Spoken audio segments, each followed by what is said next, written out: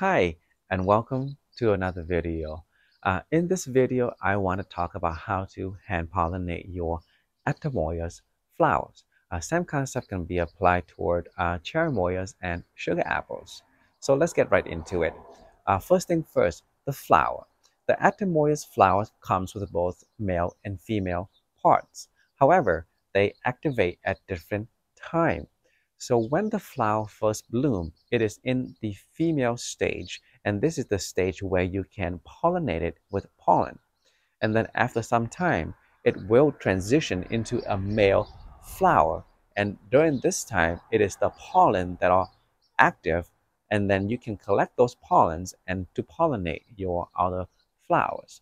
So let's take a look at an example of a male and a female flower.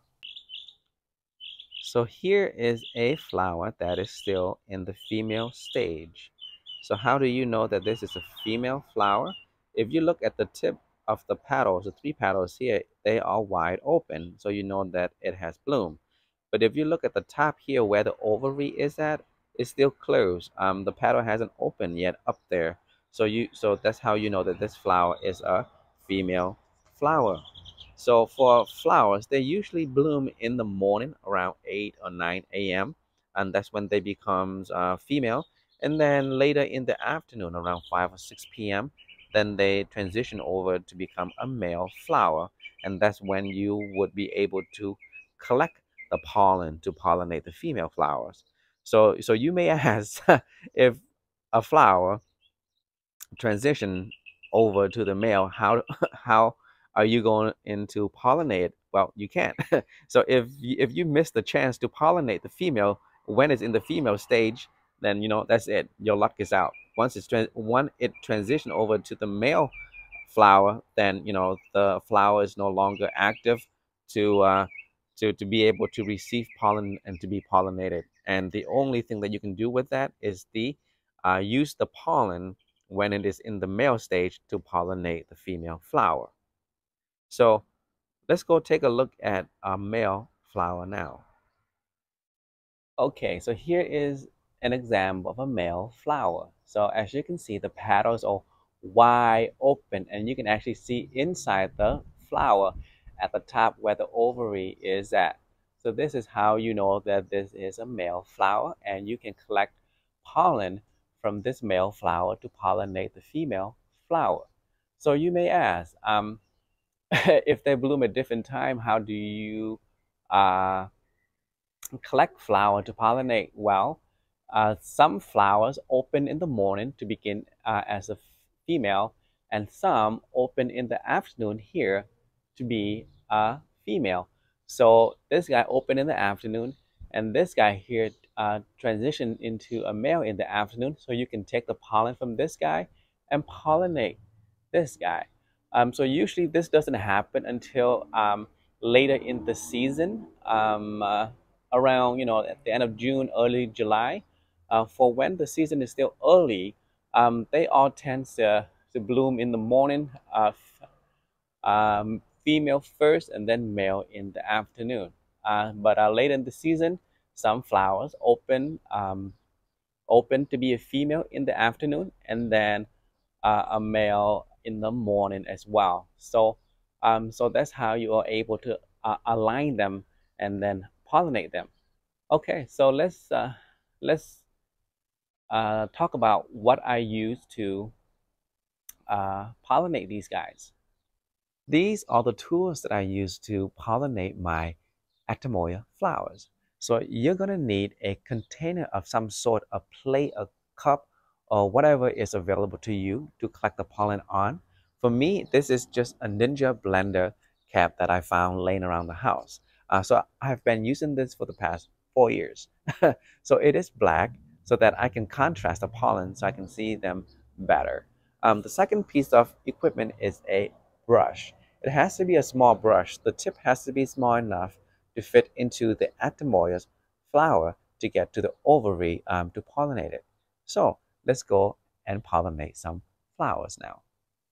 So I can directly collect the pollen when the flower is on the tree like this, or I can just pick them and bring them down to the ground here. So that is what I'm gonna do because this flower is a male and it wasn't pollinated, so it's no good really. So let's take this down and show you guys what the pollen and how to collect the pollen.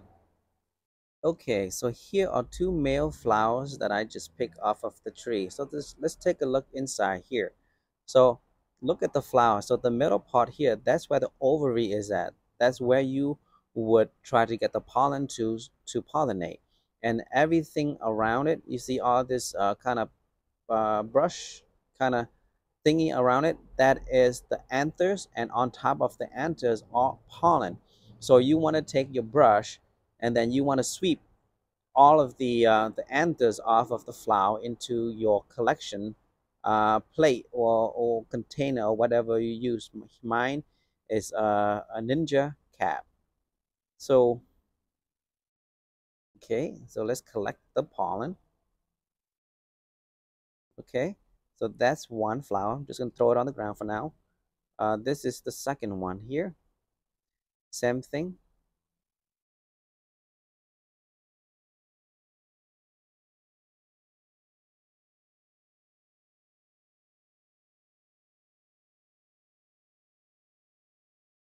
Okay, so here is a flower with no anthers, about some left, but no pollen left. So if you finish collecting it, so we can throw that away. So let's see if I can zoom this closely. So if we looked here, let me see if I can point this.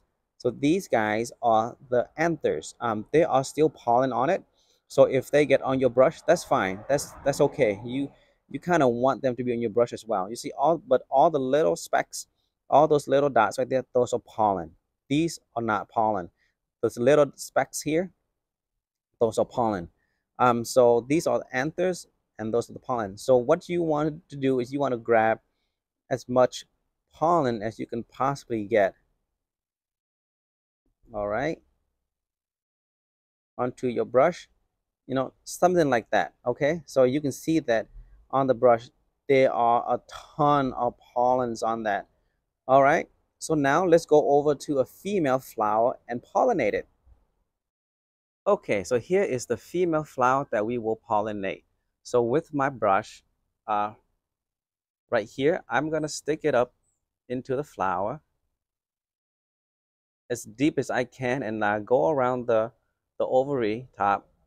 And then when I uh, leave the flower, I kind of squeeze the petal together, to try to keep the anthers in there, and then release. And then that flower is now pollinated. And to mark that this is now pollinated, all I do is I just break a petal, break the tip of a petal to let myself know that, hey, this flower is now pollinated. So you will use the same pollen you collected and go around and pollinate all of your other flowers. All right, easy enough, right? All right, so there you have it. Now you know how to pollinate your atemoyas flowers or cherimoyas or sugar apple.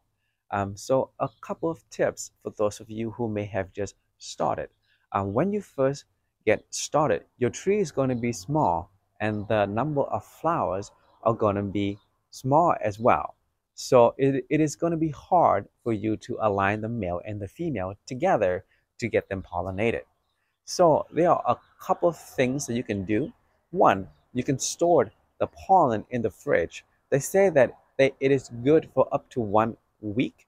However, with my personal experience, even after 1 day or one night, it still did not work for me. But it may be different for you. So that is something that you can try, but it is not guaranteed. A second tip is that if you're in the middle of the season and your tree is no longer producing flowers, what you can do is that you can, prune the tip back on the new growth just a teeny bit so that new branches can come out from the leaf nodes. And along with those new branches, new flowers will come out, just like the guava. So I hope that this video helps you in growing and pollinating your atemoyas or cherimoyas or sugar apple. And if you like the content, please give me a thumbs up and subscribe to the channel to stay up to date with me and my trees. Thank you and have a good day.